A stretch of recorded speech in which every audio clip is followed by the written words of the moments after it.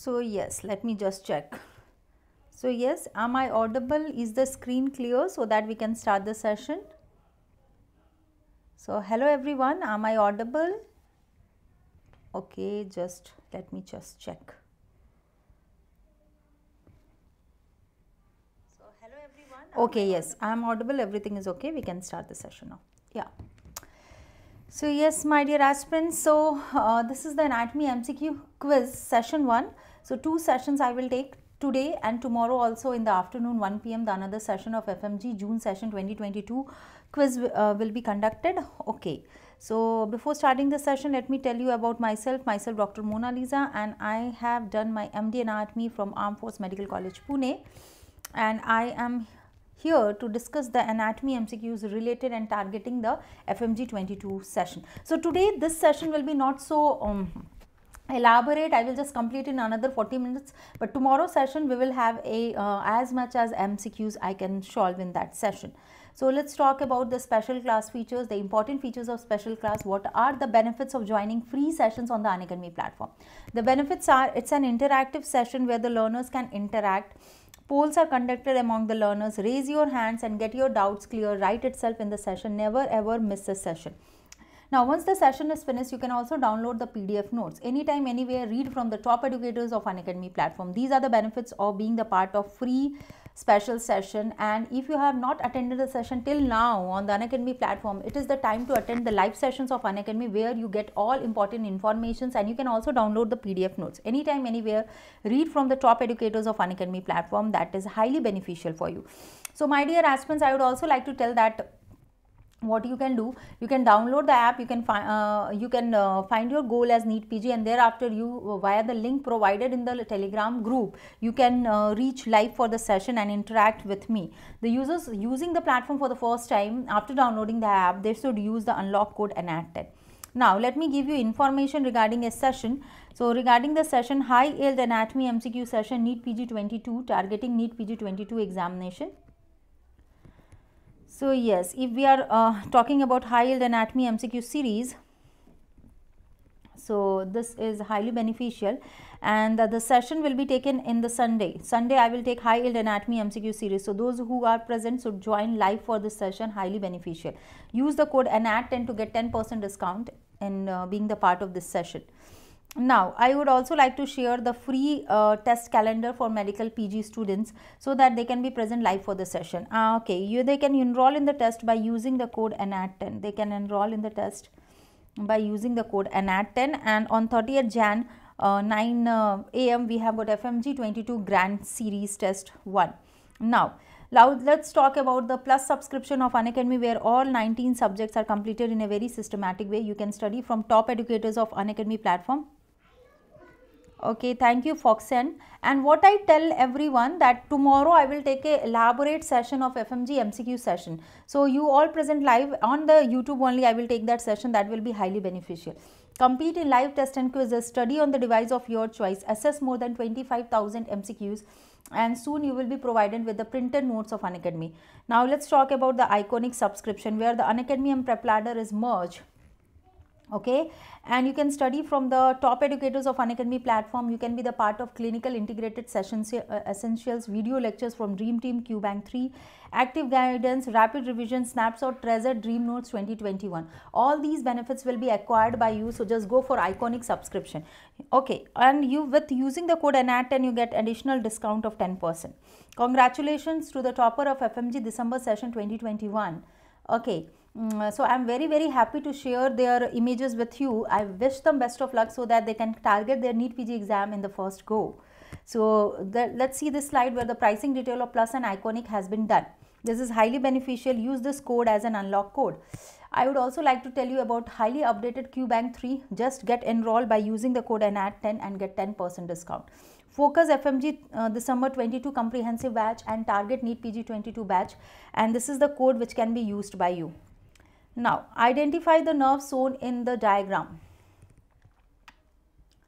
Identify the nerve supply of the marked structure.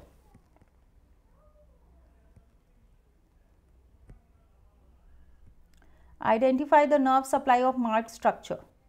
What is the answer, dear?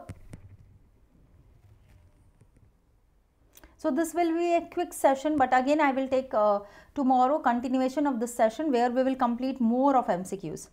Okay, so please forgive me, but today I will take a quick session only. We will again meet tomorrow. Okay, the correct answer is median nerve. Why? Which muscle is this? My dear aspirant, which muscle is this? Identify the nerve supply or marked structure. Actually, this is the first lumbrical muscle. This is the first lumbrical muscle. Okay, this is the first lumbrical muscle. Okay, this is the first lumbrical muscle, and actually first and second lumbrical, as you know, is getting innervation from median nerve. Okay, first and second lumbrical muscles get innervations from median nerve. Actually this muscle, actually you can see the tendon of FDP. These are the tendons of FDP, and from the tendon of FDP the muscle arising is the earthworm like muscle is the lumbrical muscle, and we know that first and second lumbrical muscle innervation is median nerve, and third and fourth lumbrical muscle innervation is ulnar nerve. Okay, so please note down, radial nerve is the innervation for the extensor compartment. Radial nerve. Okay, how to identify? See here. It's very easy, dear. It's very easy. Let me show you.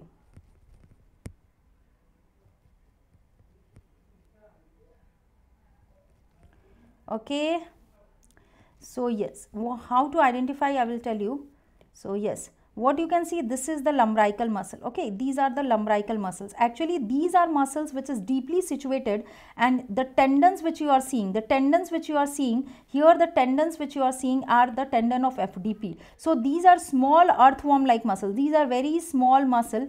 It is lumbrical क्यों बोलते हैं? Because it is looking like an earthworm small muscle, and these are the muscle which will be attached to the tendon of FDP. These muscle is getting origin from the flexor digitorum profundus muscle, and these small earthworm like muscle is the lumbrical muscle. It is important that you should know the nerve supply of lumbrical muscle. So see here, when we are talking about nerve supply, please have a look, because this is very important for your MCQ, that radial nerve is a nerve supplying extensor muscle. Radial nerve is giving innervation to extensor compartment muscle. Median nerve is giving innervation to first and second lumbrical, and ulnar nerve is giving innervation to third and fourth lumbrical muscle. If we talk about anterior introosseous nerve is a deep branch of median nerve.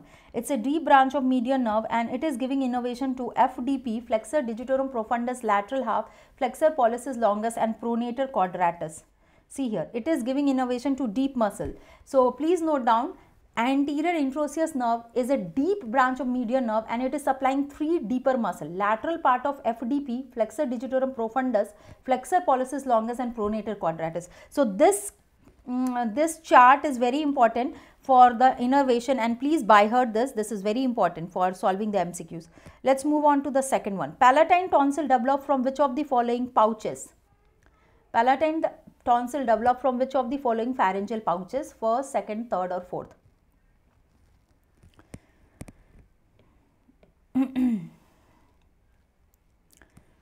Okay, can I give the answer? I will just wait for a few seconds and then I will come up with the explanation. Palatine tonsil develop from which of the following pouches? Whether it is first, second, third, or fourth? The correct answer is second pouch. The second palatine second pouch is the correct answer, pharyngeal pouch. So see this diagram where you can see this is the pouch. On one side there is pouch and one side there is a cleft. Okay, so the question is asked about the pharyngeal pouch. Okay, the question is asked about pouch, not about the cleft. So see here, when we are talking about pouch, so see here, from the first pouch, auditory tube is arising part of also the primary tympanic cavity. From the second pouch, this was asked in the MCQ, palatine tonsil as from the second pouch, palatine tonsil. From the third pouch, you can see here inferior parathyroid gland and thymus gland. Inferior parathyroid gland and thymus gland arise, and from the fourth pouch, superior parathyroid gland and ultimobronchial body. So is it okay? So clearly it is seen that palatine tonsil developed from the second pharyngeal pouch. Okay, all of the following are example of ball and socket joint except. All of the following are example of ball and socket joint except. Please mark the correct answer.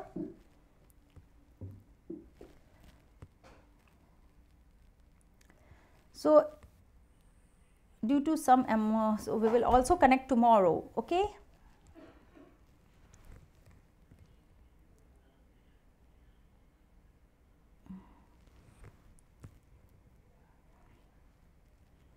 All of the following are example of ball and socket joint except.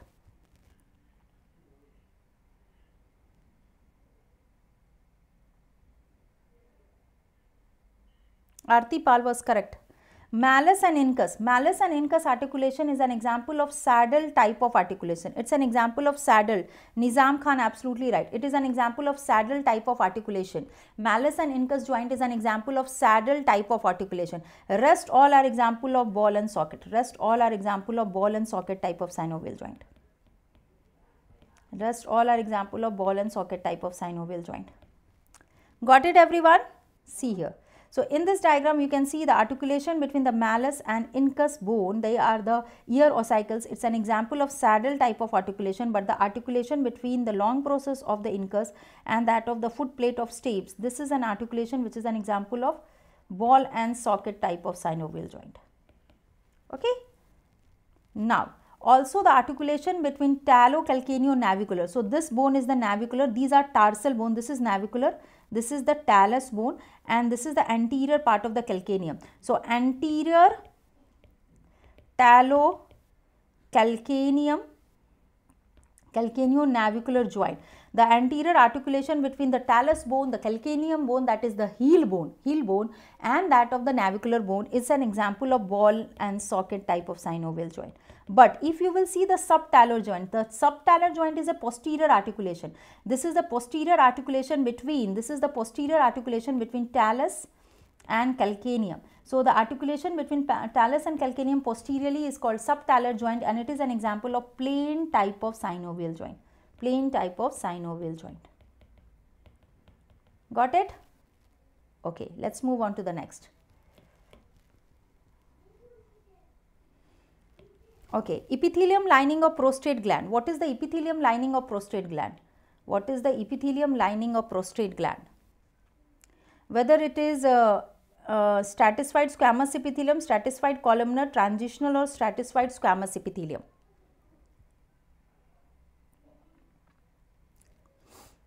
Epithelium lining of prostatic urethra. Prostatic urethra.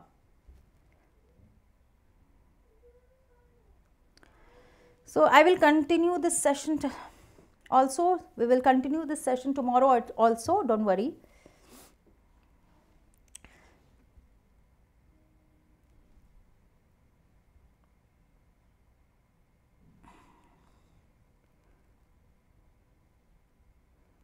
Continue the session tomorrow at 1 p.m. So I will continue this session also tomorrow at 1 p.m. So I have to just wrap it now, but don't worry, we will continue this session tomorrow itself. Just give me the answer of this prostatic urethra lining epithelium. So my dear aspirants, so I have just done a quick session because I wanted that you were waiting, so I should be present live. But I will again be continuing this session tomorrow also. I have taken one of the session today, that is 3 p.m. that is head and neck MCQ. So all of you just go through that head and neck MCQ session of Let's Crack NEET PG also. Here the lining epithelium prostatic urethra, the correct answer is transitional epithelium. Here the correct answer will be transitional epithelium. The correct answer is transitional epithelium.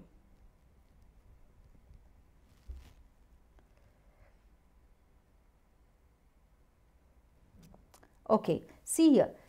Okay, pre-prostatic urethra is lined by transitional epithelium. When we are talking about prostatic and pre-prostatic urethra, it is lined by transitional epithelium.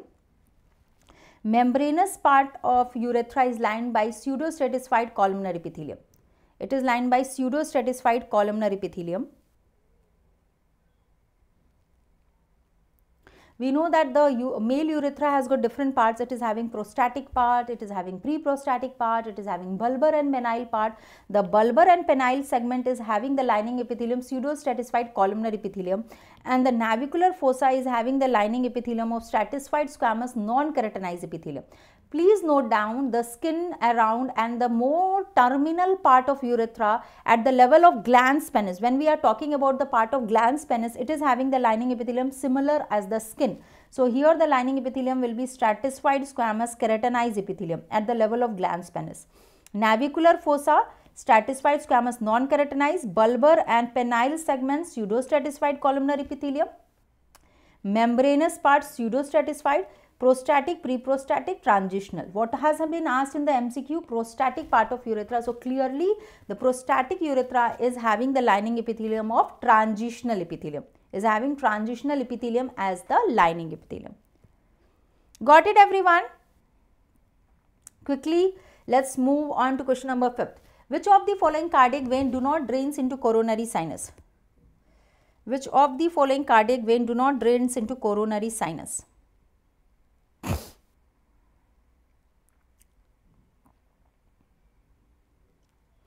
Which of the following cardiac vein do not drains into coronary sinus directly?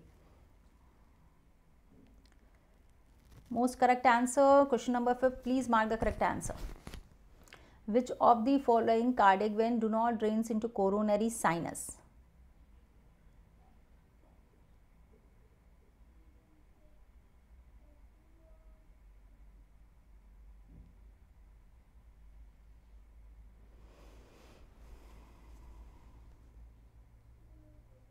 Yes, Artipal, you are absolutely correct. Urinary bladder, pelvic ureter, proximal part of urethra. Yes, Arti, you are absolutely correct. Yes, Arti, you are absolutely correct. Yes, absolutely correct, dear Arti. Yes, Arti is perfectly correct. Nizam is telling it's V. Yes, Nizam, you have given absolutely correct answer. Nizam Khan is absolutely right. Vena cordis minimi is not opening into coronary sinus. It is directly opening into the right atrium. Rest all opens into coronary sinus. Now see here, venous drainage. So venous drainage, or if we talk about venous drainage, see here, oblique vein, anterior cardiac vein, also posterior vein of left ventricle, middle cardiac vein and small cardiac vein and great cardiac vein, all is opening into. So here you can see here, all these are opening into the coronary sinus, but anterior cardiac vein is opening not directly into coronary sinus. Anterior cardiac vein is directly. So exception is anterior cardiac vein and the other is vena cordis minimi. Venae cordis minimi. So all these are not directly opening into coronary sinus, but they are opening directly into the right arterial chamber, right atrium. Okay, see here. Middle cardiac vein drain into coronary sinus. Vena cordis minimi, anterior cardiac vein, drains into right atrium. This is important for MCQ. Small cardiac vein is a tributary of coronary sinus. Oblique vein is also a tributary of coronary sinus. So with this explanation, it is quite clear that only the anterior cardiac vein and that of that is the vena cordis minimi. Only the vena cordis minimi and anterior cardiac vein is opening into right atrium. Rest all open into the right atrium via coronary sinus, Got it? Great cardiac vein. So I just want you to know the location of 3 important vein which is important for MCQ. Location of great cardiac vein, location of middle cardiac vein, location of small cardiac vein. Important for MCQ. Great cardiac vein is located in anterior interventricular groove. Great cardiac vein is located in anterior interventricular groove. Middle cardiac vein is located in posterior interventricular groove. And small cardiac vein is located along arterioventricular groove, that is exactly lying between right atrium and the right ventricle. So all of you, for your MCQ session, for your FMG examination, please note down the location of great cardiac vein, middle cardiac vein and small cardiac vein. Got it, everyone?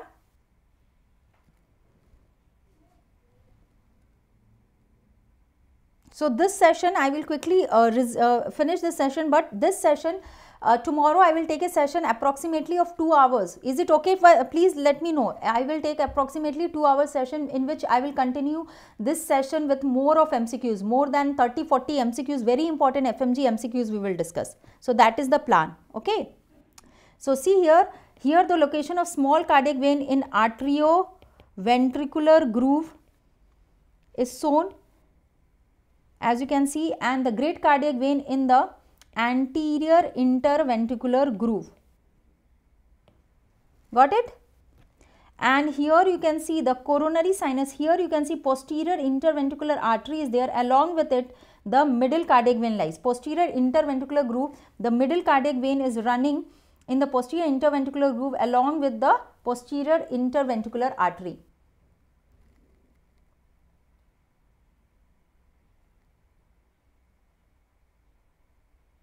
Now moving on to the next MCQ.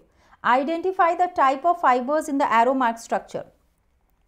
Identify the type of fibers in the arrow mark structure. Question number 6.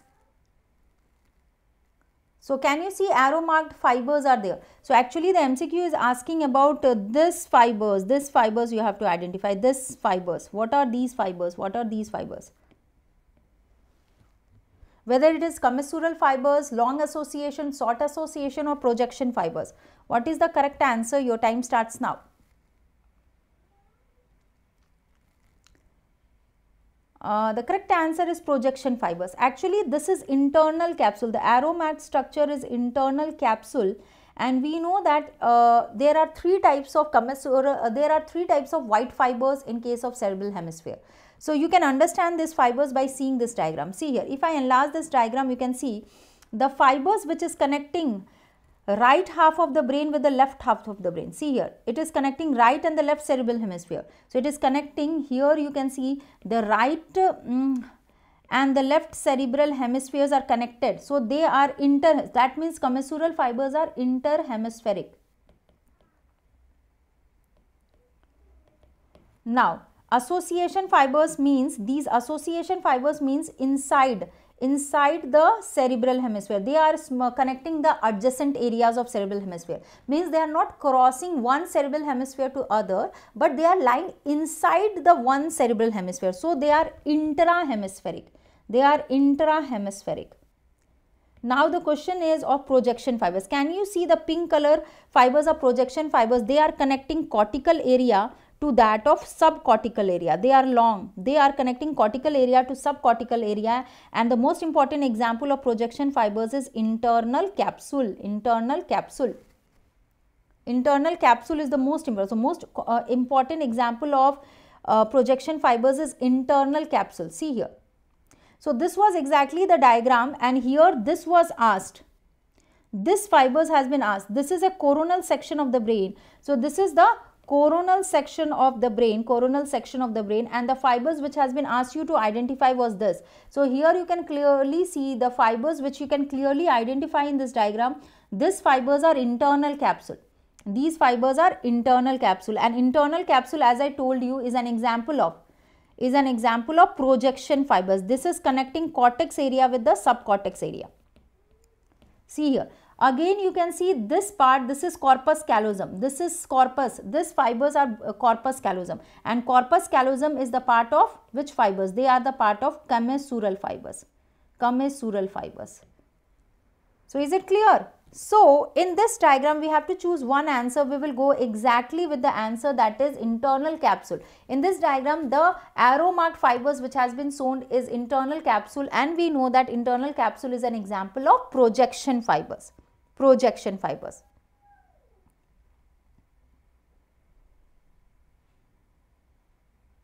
Okay.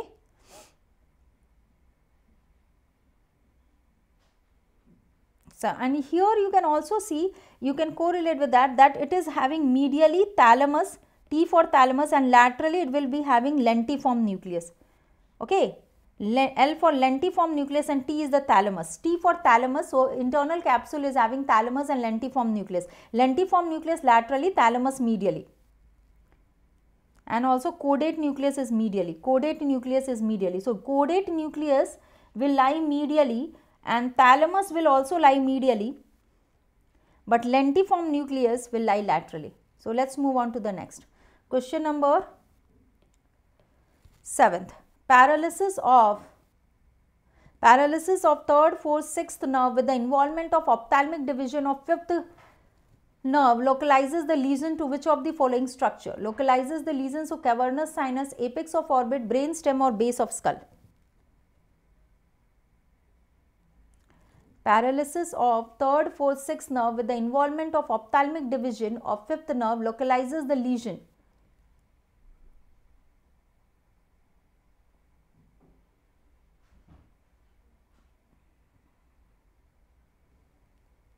Cavernous sinus. Yes, Aditya Singh, absolutely right. Cavernous sinus is absolutely correct. Yes, cavernous sinus is absolutely correct answer. So actually we know that in the lateral wall of cavernous sinus, we have got third cranial nerve related, we have got fourth cranial nerve related, we have got ophthalmic division of trigeminal or fifth cranial nerve related, and through it sixth cranial nerve passes, also maxillary nerve is related. Let me show you. So this is the diagram, and if I highlight this diagram, so you can see, so let me just highlight this diagram. So you can clearly see the nerve related are, these are the nerves which is related in the lateral wall. So in the lateral wall we have got 4 nerves related. The nerves are oculomotor, trochlear, ophthalmic and maxillary lower down. Inside, which is passing through and through, can you see this nerve? This nerve is abducent nerve which is passing through inside along with internal carotid artery.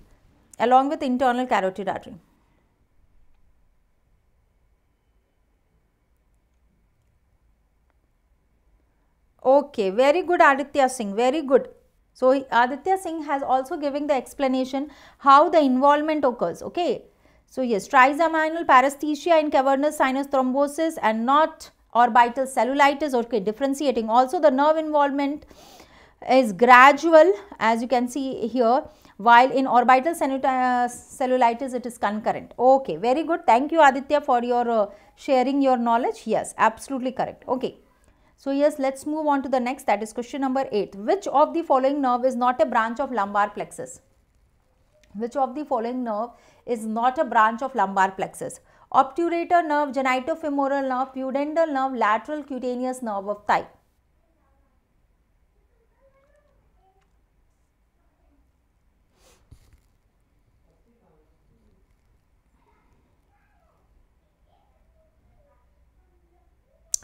Absolutely correct Aditya. So yes, pudendal nerve, what is the root value? S2, S3 and L4. It is formed by sacral plexus. It is formed by the ventral rami of S2, S3 and S4. It is not formed by the lumbar plexus. Okay. Other than that, all are the branches of lumbar plexus which is getting major contribution from lumbar plexus is formed by L1, L2, L3 and L4. So see here branches of lumbar plexus is hypogastric, iliohypogastric, ilioinguinal, genitofemoral, lateral femoral cutaneous nerve, femoral nerve, accessory obturator and obturator nerve. So clearly you can see actually pudendal nerve is not a branch of lumbar plexus, it's branch from sacral plexus. It's having the root value S2, S3 and S4. So we have got C as the correct answer. It's not a branch from lumbar plexus. Let's move on to question number 9. Retromammary space is located between which of the following structure? Retromammary space. Yes dear, why not Aditya Singh? Yes, first year students would definitely, from the first year only you have to get prepared for the next exam. Okay, so anatomy MCQs will be best understood and explained by the first year students because they are freshly read it. वो freshly anatomy read it किया है, they have just gone through the anatomy subject, so it is very fresh in their mind and you have to appear for next, so definitely you should solve. Yes, it's the deep pectoral fascia and the breast, absolutely correct. So exactly the space between the mammary gland and deep pectoral fascia is retromammary space, which is utilized for placing breast implant in case of total breast removal or in case of mastectomy, which has been radical mastectomy in case of breast cancers. So I would like to show you this diagram. So let me just highlight it. So if I am highlighting this image, you can see here this space is the retromammary space. This space which you are seeing is the retromammary space. Okay, this space is the retromammary space, and this space is exactly between breast and between the fascia, so pectoral fascia. So I will use green color for this pectoral fascia. So it is lying between the pectoral fascia and that of the breast.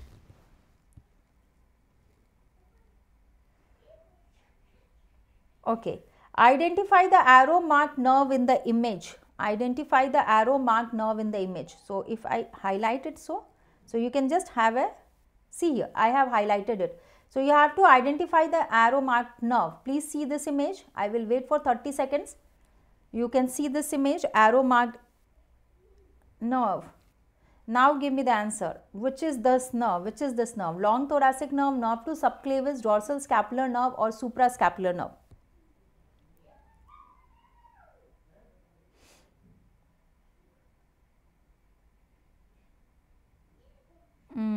Okay, Nizam Khan has given the answer. So let's move on with this.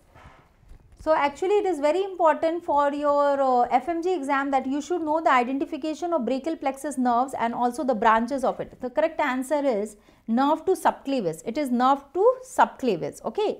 So let me show you the similar image and just highlighting this. Okay, I'm just enlarging this image so that you can understand. So see here in this diagram. Okay. So here actually it is C5, it is C6, it is C7, C8 and T1. What is it?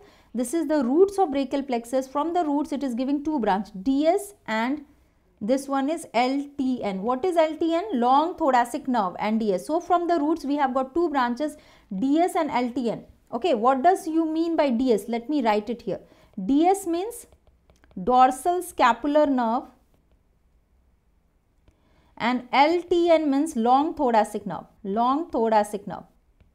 Now, this is, okay, this is what UT, upper trunk. Okay, from upper trunk we have got two branches, SS and NS. So, NS has been asked in the MCQ. So, see here, what do you mean by SS? SS means suprascapular nerve and NS means nerve to subclavius, nerve to subclavius. Got it? Now let's move nerve to subclavius. Is it okay? It means nerve to subclavius. Now let's move on to the chords of brachial plexus. So firstly I am talking about lateral chord. So lateral chord branches are, this is LPN, lateral pectoral nerve. This is musculocutaneous nerve, musculocutaneous nerve. This is lateral root of this nerve. What is nerve? MN means median nerve. Okay. LPN means these are the branches of lateral cord. Okay, these are the branches of lateral. LPN means lateral pectoral nerve, pectoral nerve. So done with the branches of lateral cord. Let's move with the branches of posterior cord. So now I am talking about which cord? Posterior cord, which is formed by the posterior divisions of all the trunks. Posterior cord branches are, this is AN, axillary nerve. This is the biggest branch. RN means radial nerve. This is the radial nerve. This is thoracodorsal nerve. This is lower subscapular, LS and US. Okay, what do you mean by US? So I will write here. See here. US means upper subscapular, upper subscapular. What do you mean by LS? Lower subscapular, lower subscapular. What is LTN? What is TDN? Thoracodorsal nerve. TDN means thoracodorsal nerve. Thoracodorsal nerve. Thoracodorsal nerve. Got it, everyone?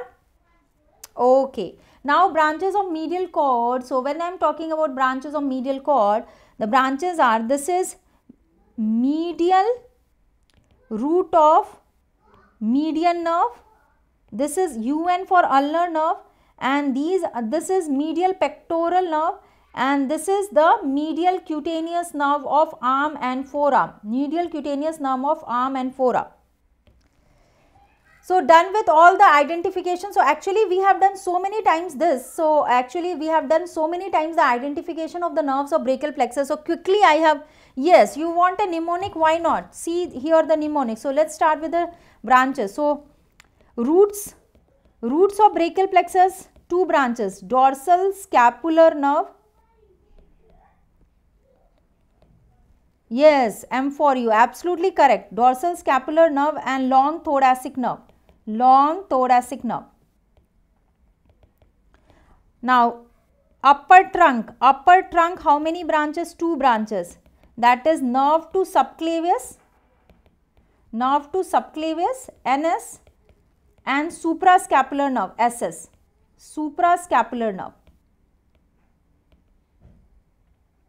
Now my dear aspirants, absolutely correct. Now let's talk about the branches of lateral cord. Lateral cord branches can be memorized by the mnemonic ML2. ML2 means medical leave 2. Medical leave 2. So ML, M for musculocutaneous nerve, M for musculocutaneous nerve, L for lateral pectoral nerve, L for lateral root of median nerve, Got it? Let's talk about the branches of medial cord. Branches of medial cord, M for U, absolutely okay. U for ulnar nerve, M for medial pectoral nerve. Yes, lunar, ulnar, absolutely correct, Rahman, absolutely correct. Then we have got medial root of median nerve, medial cutaneous nerve of arm and forearm, medial cutaneous nerve of arm and medial cutaneous nerve of forearm. Got it? Now what remains? Posterior cord. What remains? Posterior cord. So for posterior cord branches, write down posterior cord. And the branches of posterior cord, you can use the mnemonic rats. Rats in the upper and lower self. Rats in upper and that of lower self. Rats in the upper and lower self. R for radial nerve. A for axillary nerve. T for thoracodorsal nerve, which is also called as nerve to latissimus dorsi, nerve to LD, latissimus dorsi muscle. S for upper self or lower self. So SS, upper self means upper subscapular nerve and lower means lower subscapular nerve, Got it? So we have done with this all the branches of posterior cord. Is it okay? We have done with all the branches of posterior cord also. So today I have done a quick session, but tomorrow I will take an elaborate session of more than 2 hours where we will complete more than 30-40 most important MCQs, how we can cover many MCQs targeting FMGE examination. So before ending the session, I would like to tell about high yield anatomy MCQ session, which will be taken targeting for NEET PG 22 examination in the Sunday 30th Jan 1 PM 2 PM. This is the special free session. Do present. It will be Aditya Singh, it will be a mixed bundle, it will be a clinical MCQs. It will be more of a clinical MCQs. Okay. So directly anatomy ke MCQs will be correlated with clinical history, and then you have to answer the answer, you have to give the answer. Okay. It will be related with a clinical note. So use this code to get enrolled and be present live for this session. This will be highly beneficial for you. Special class, I am showing you this calendar where you can be present for now 30th Jan's grand free test. So this is, my dear aspirants, this is targeting for FMGE June Session 2022, that is grand test, which is occurring on 30th Jan, that is 9 AM. So get enrolled by using the code NAT10. So you get enrolled for this test. Yes, sure, we will have that session. Don't worry, Aditya Singh, sure, we will have that session. Okay, in the coming month, Feb, we will have the session. Okay, get enrolled for the free test on 30th January and NAT10 is the code. This is the pricing detail which is shown for the NEET PG Iconic and that of Plus subscription. Have a look on this. If you are planning to take the subscription, you can take the subscription, and this is the whole comparison of the Plus and Iconic. You can use my code NAT10 for getting 10% extra discount. My dear aspirants, I have to cover many MCQs. Don't worry. Aditya Singh, you can solve these all MCQs along with me and all other. Tomorrow, highly important FMG sessions MCQs. We will take, that is second session. I will take a session of more than 2 hours. So do present 1 PM session tomorrow, and we will cover up as much as MCQs possible. Okay. Thank you. Be studying. Thank you so much. We will again meet up with the next session. All the best. Keep studying. Okay, my dear aspirants. So we will meet tomorrow exactly. Thank you. Thank you, my dear aspirants. Thank you.